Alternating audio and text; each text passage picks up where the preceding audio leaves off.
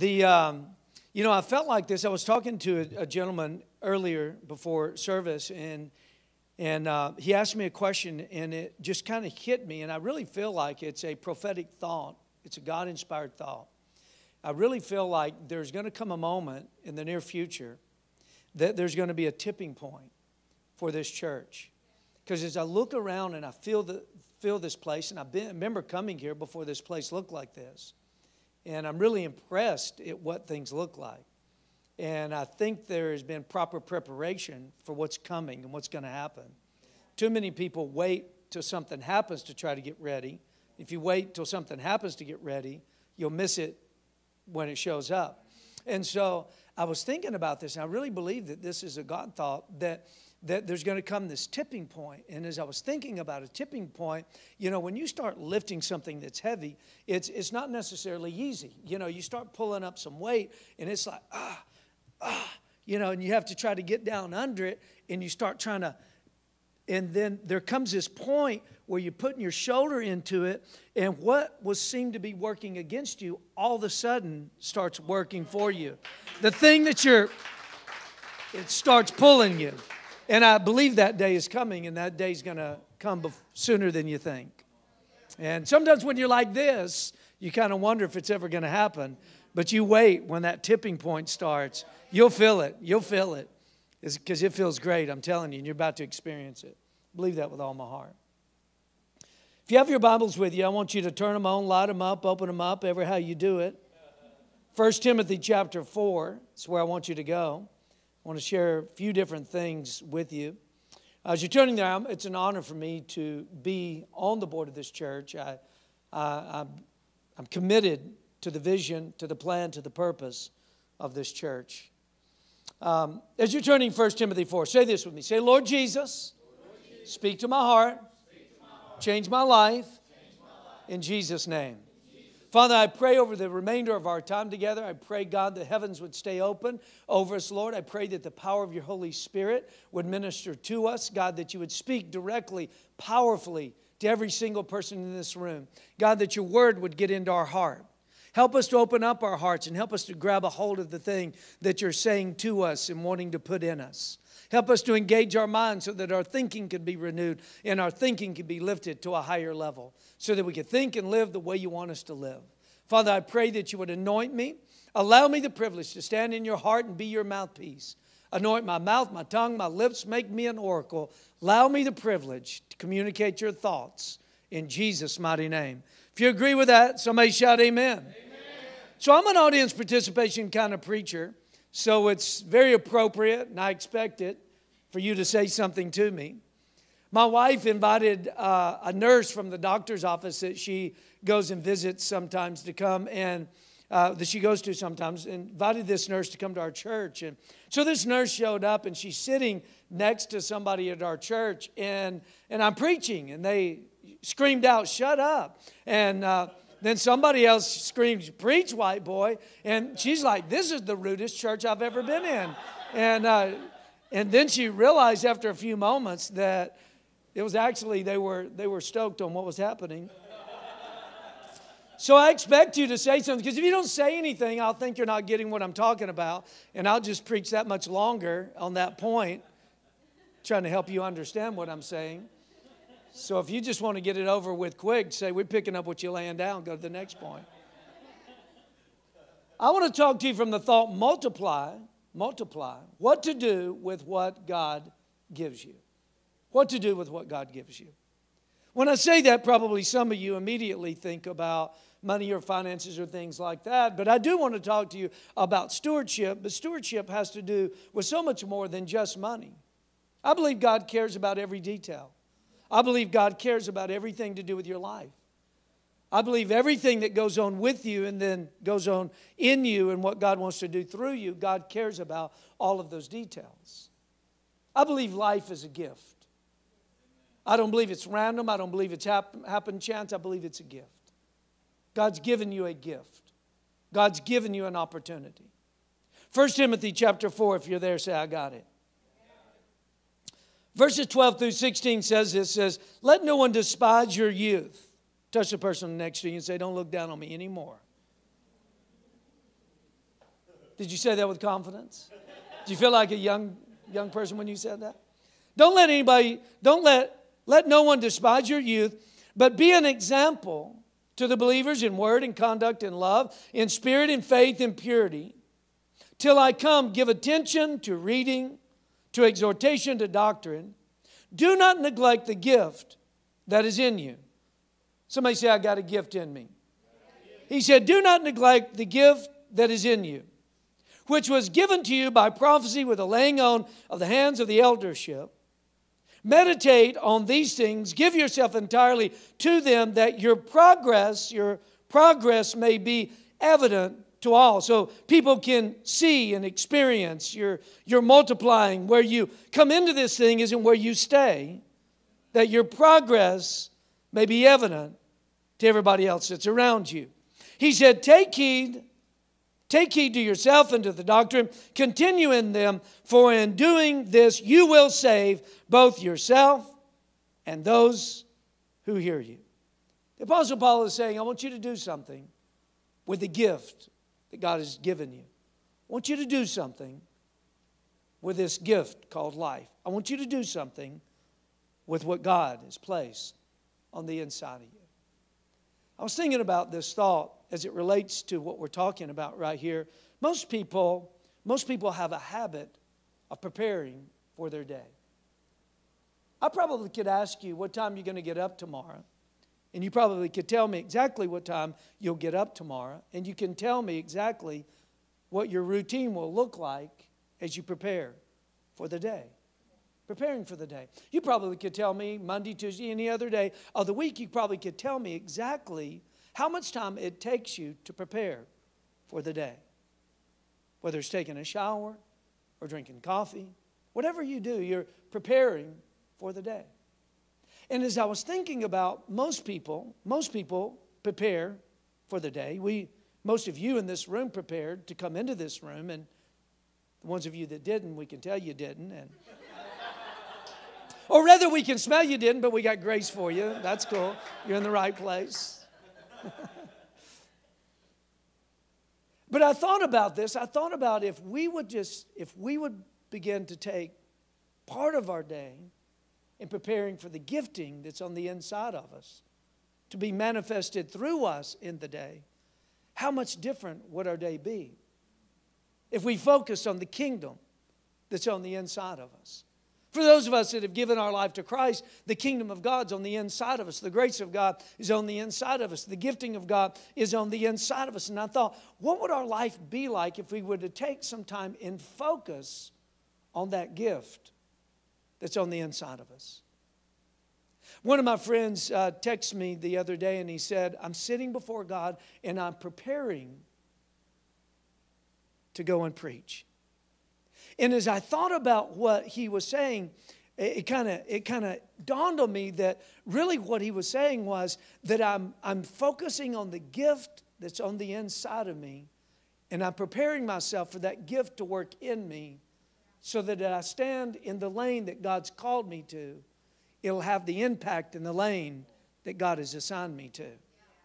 I thought, what would happen if we were to focus on that gift every day?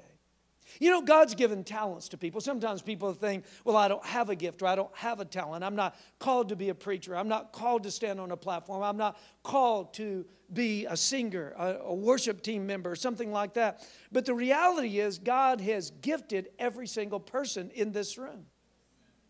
You're probably familiar with the story of the talents. He said, to one he gave 5, to another he gave 2, and to another he gave 1.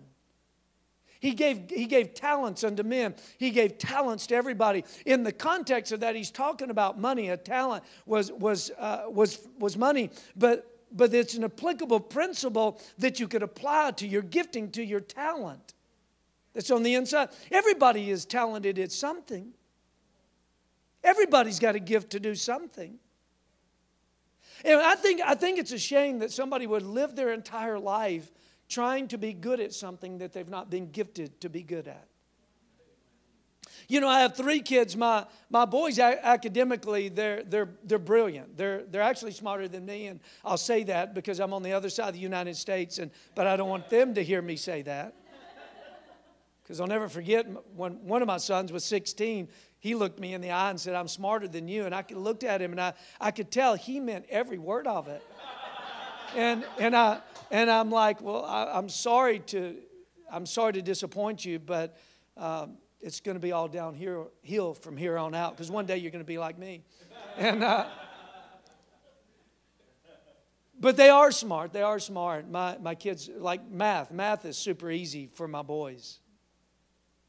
My daughter, I mean, she hates math. Math makes her cry. Her math made me cry. You know, when I was in school, algebra was an elective. Like in middle school now, it's mandatory. So I don't have to have a prophetic unction come over me to know that my daughter is never going to be a tax attorney. She's not gifted to do that. She's not hardwired for that.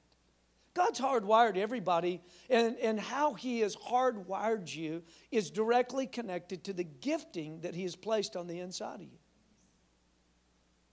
There's a lane that God wants you to operate in life. For some, it's in education. For others, it's in government. For some, it's in the church. Others, it's called to be homemakers. God has gifted people for every sphere of life. And you have to know what you're called to. You have to know what makes you thrive, what wakes you up. If the Bible says He gave gifts unto men. Somebody say, I got a gift. He's given you a gift. It's on the inside of you. He said He gave to them. He gave to one 5. He gave to another 2. He gave to another 1. The Bible says He gave according to their ability. Aren't you glad that God doesn't give you more than what you're capable of doing? Sometimes people think, well, I can't handle this. I can't do this. Or they'll look at somebody else and say, I don't know how you handle that. Well, the reason they can handle what other people can't handle is because He has given them gifts according to their ability. God doesn't give you more than what you can handle. When God gives you something, He gives you what you're capable of handling. I think one of the challenges is sometimes we try to compare ourselves among ourselves to determine how gifted we are. Well, I can't be like them, so therefore I guess I'm not as gifted, or I'm not gifted at all. And when we begin to compare ourselves to each other, we actually become fools as a result of comparing ourselves one to another, because the reality is we don't all start in the same place, and we're not all called to the same lane. Just because somebody is gifted at one thing and you're not gifted at the same thing that they're gifted at, it doesn't mean that you're not gifted. He gave gifts. You got a gift on the inside of you. And Paul was telling Timothy, do something with the gift that's on the inside of you. Some of you have no idea what's on the inside of you. Some of you, if you would begin to mine out what God has placed on the inside of you, it would blow you away. God sees things in you that you can't even see within yourself. You know, I didn't grow up in the church world. I wish I did grow up in the church world. I think the greatest testimony is somebody who has served God all their life. That doesn't mean serving God all your life means you've been perfect all your life. But I think that's the greatest testimony somebody could ever have. Sometimes we think if somebody carried a gun and shot at people, went to prison and strung out on dope for 12 years, man, they got an amazing story. Come on, I think it's harder to stay saved and serve God. Come on, you know what I mean? Anybody can get high and rob a bank and go to prison.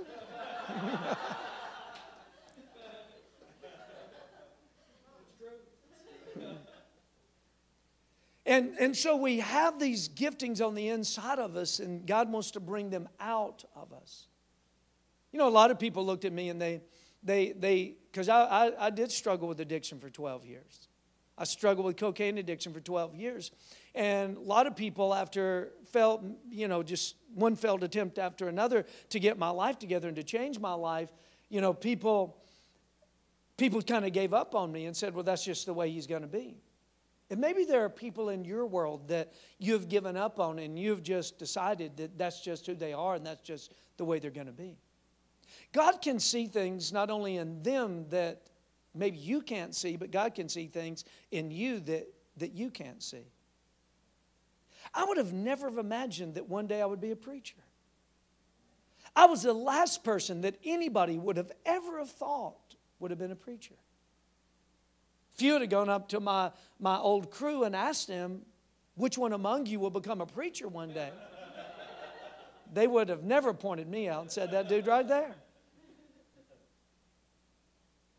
You know, God didn't put the calling or the gifting on the inside of me to be a preacher after I gave my life to Him. I came into this world with that gifting on the inside of me. He told Jeremiah, he says, I knew you before I formed you in your mother's womb, and I called you.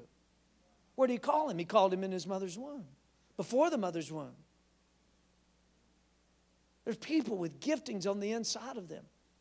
It's in raw form. It's in seed form. It's on the inside of you. Some of you could amaze yourself if you were to just begin to focus on the gifting that's on the inside of you. Spend time getting ready for the day, preparing for the day. What if you were to really start preparing to dig down deep and pull that gifting out that's on the inside of you? How much different that your day could be. You know, when He gave these talents to people, He didn't guarantee them the outcome, even though He had preordained the outcome. God has charted your life. God has charted a good course for your life. The plans He has for you are good and not evil, says the Lord. God's got an incredible plan for your life, but just because He's got an incredible plan for your life doesn't mean that everything He's got planned for your life will happen in your life. It requires participation. Because, you know, when He gave gifts, He gave these gifts to men, these talents to men. The Bible says that the one who gave the talents away, He gave them to men. He went away. He didn't stay right there. Of course, we know that Jesus never leaves us nor forsakes us, but He gives us something and then He steps back to see what we're going to do with what He gives us. He gave these talents to people, but you know what He really gave them? He gave them an opportunity. You know what God gave you today? He gave you an opportunity.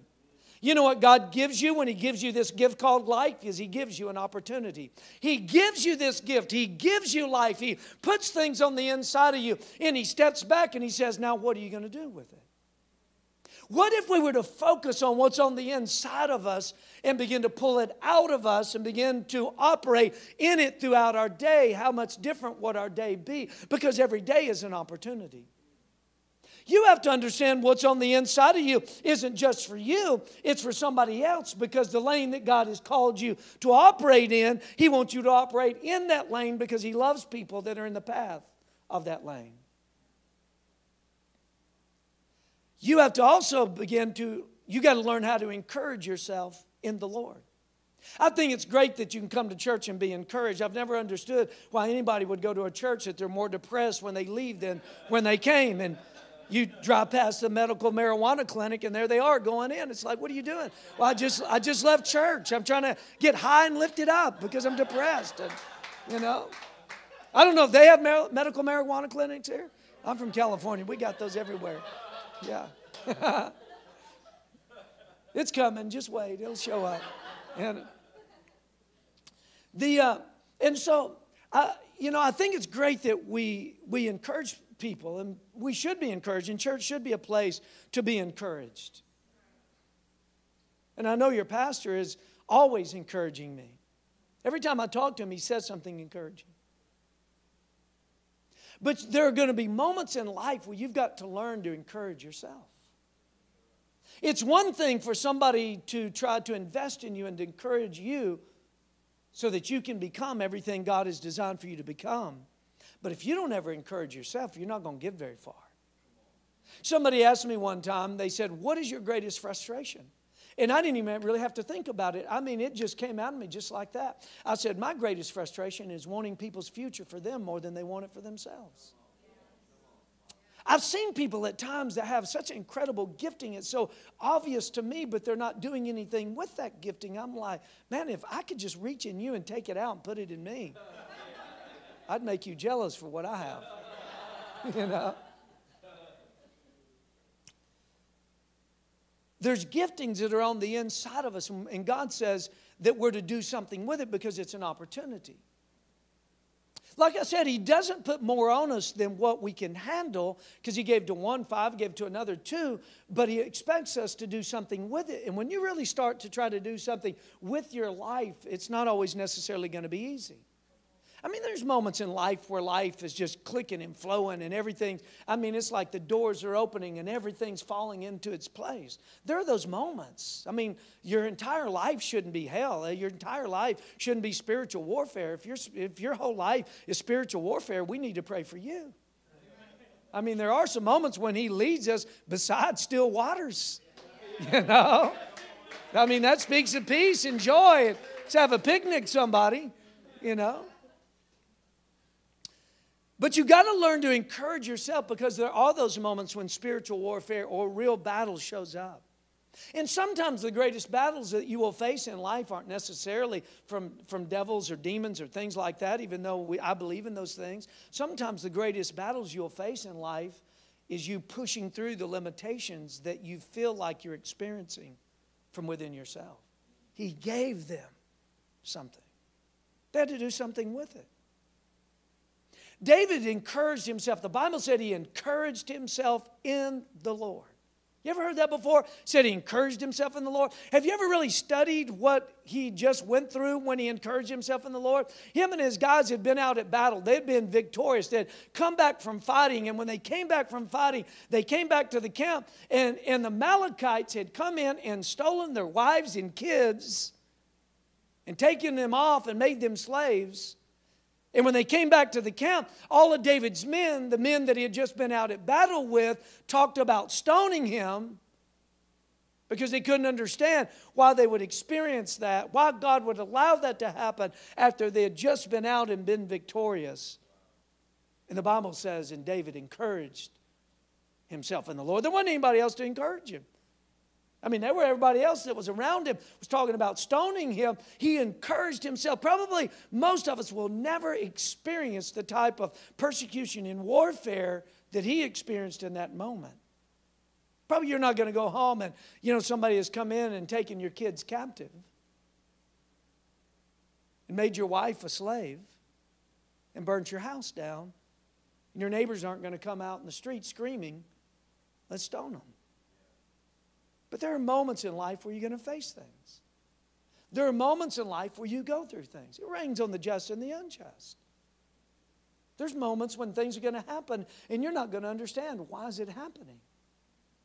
You've got to learn to encourage yourself in the Lord. You've got to learn in that moment to dig down deep and grab a hold of what's on the inside of you and mind that out and stay focused on that thing, because the enemy's trying to get you to get discouraged and give up and quit and stop and turn around and go back, and I'm not going to do this anymore. I'm not going to serve God anymore. I'm just going to give up on this. The enemy will try to attack you, and it's in that moment you've got to learn to fight for what's most important. There are those moments you've got to learn to fight. 1 Timothy chapter 1 verse 18 says this. Paul said, "This charge I commit to you, son Timothy, according to the prophecies previously made concerning you, that by them you wage the good warfare." What he was saying was that you've got to learn to fight the warfare with the prophecies of your future. Fight with those things. Fight for those things. You've got to learn to fight for your marriage. Fight for your career. Fight for the thing that God has called you to. I went to a service in the early days of my Christianity, and when I went, I was going through one of the most difficult seasons I'd ever gone through in my life. I hurt. My soul hurt. Life was painful. I was going through 7 months. It was like 7 months of the worst hell I'd ever experienced. I was clinging to God with everything that was within me. And I went to this service, and somebody spoke over my life, and it was so right to where I was in that moment. They gave me a cassette tape. Remember cassette tapes? If you don't know what a cassette tape is, go to the museum. You'll see one. They gave me the cassette tape of what happened in that moment. And every single day, I would put that cassette tape in my car, and I would drive around, and I would listen to it over and over and over again, encouraging myself in the Lord. Encouraging myself in the middle of my battle. You've got to learn to grab a hold of something that will encourage you, something that comes from God that will encourage you when you're going through the battle. You've got to learn to fight for the most important things in life. The Apostle Paul said in Romans 1 verse 11, he said, "For I long to see you that I may impart to you some spiritual gift that you may be established." The word established in the original language right there actually is a word that the definition of it means the ability to stand in the warfare or when a storm comes.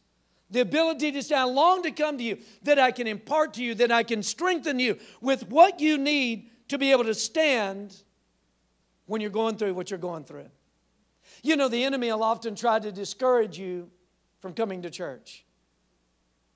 Well, I don't need to go today, or maybe it's too tough, or facing this or facing that. I'm not going to go. Whatever. There's a million reasons why not to come. And I don't believe people that miss a Sunday or week here, week there are people that are going to hell. When I first got saved, if you weren't at church on Sunday, the deacons were at your house before dinner time. Where were you today? They always disguised it. Are you okay? Don't tell them you went hiking or something.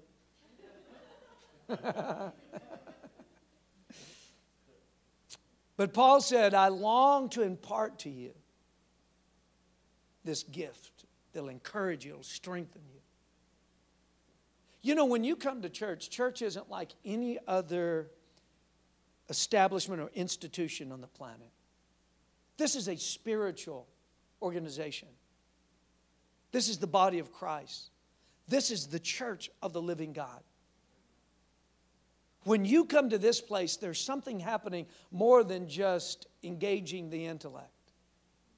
When you come to this place, your mind is being engaged as a result of what's happening in this place. But your mind isn't the only thing that's being engaged. There's an impartation that's occurring in the atmosphere of this room right now. Your spirit is catching things that your mind hadn't even picked up yet. Have you ever read something in the Bible and didn't quite get what you were reading, but then later on, all of a sudden, it was like the light came on? It's like, wow, I get it now. Your spirit got it, but it took a while for your mind to catch up with what your spirit was perceiving in the moment that you read it.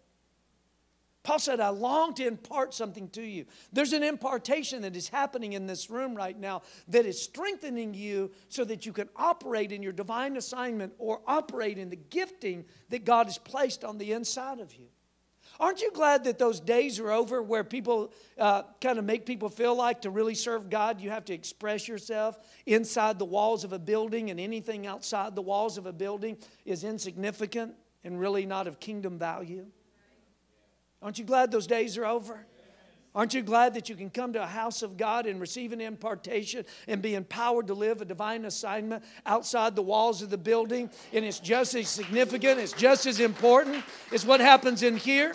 Because I believe that the church house is a spiritual headquarters for the kingdom of God in the earth. And it's the place where we gather together, and worship is what we give to God. Preaching is what God gives to us. And He empowers us to go out there and manifest our divine assignment.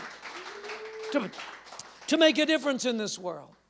In Ephesians 3, 1 and 2, Paul said, for this reason I, Paul, the prisoner of Christ Jesus for the Gentiles, he says, if indeed you have heard of the dispensation of the grace of God, which was given to me for you.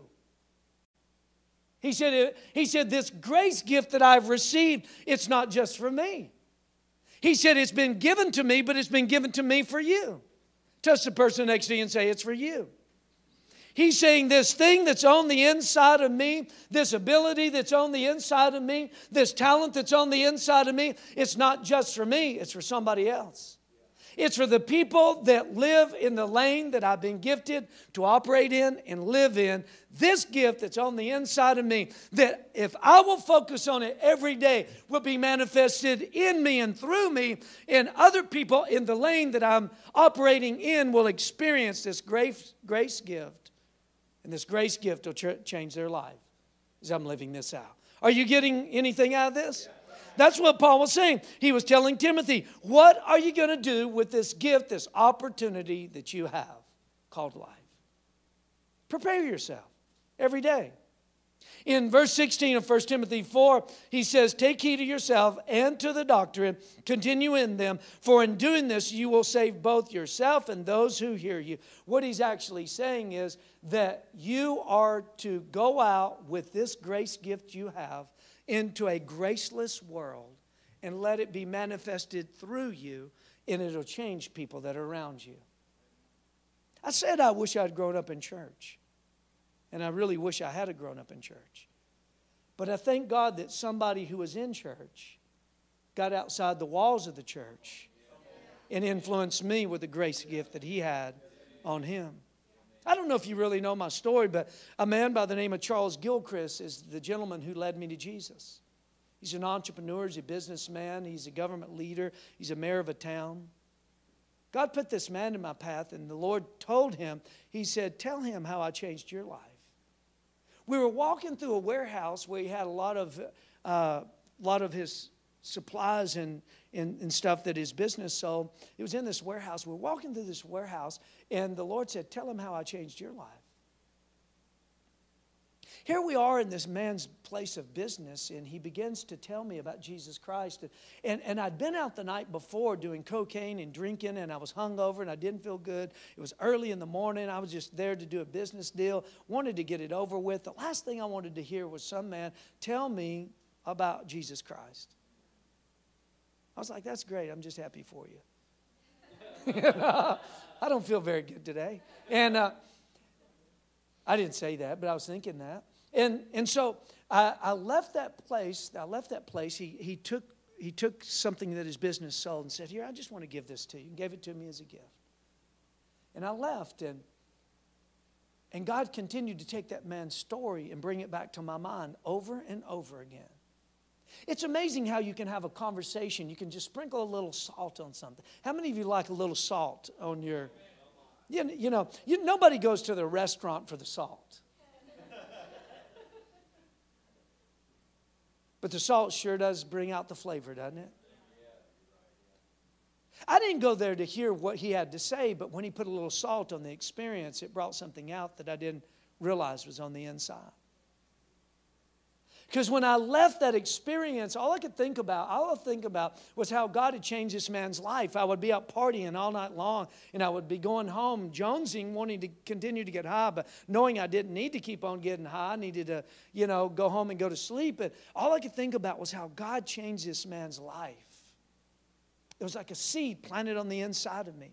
It was a man outside the walls of a building operating in his grace gift. And I had an experience with him that was trying to bring something out on the inside of me. Trying to bring it to life. Trying to wake it up on the inside of me. And it was a conversation. It was a little sprinkling of salt on my life. He wasn't overbearing. Wasn't judgmental. He wasn't finger pointing. He just put a little bit of salt on my life when I came across his path. And as a result of that, it was trying to bring something out on the inside of me. What if we were to begin to live our life in our lane, and when we have those divine moments and the Holy Spirit said, sprinkle a little salt.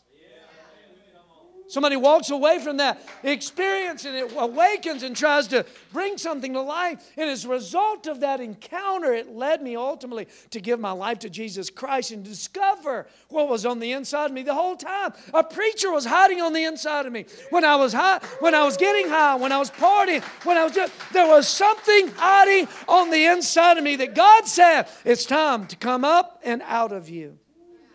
There's things on the inside of you God wants to bring out. It doesn't matter. You've given your life to the Lord. You're saved. You're serving God. But there are things on the inside of you because the one with 2 turned it into 4. The one with 5 turned it into 10. They both doubled what they had. They didn't start at the same place. One started with 2. One started at 5. We don't all start at the same place. Quit comparing yourselves with other people because everybody doesn't start at the same place. But we can all achieve the same results. We can take what we've been given, we can do something with it, and we can double it. We can multiply what God's given us.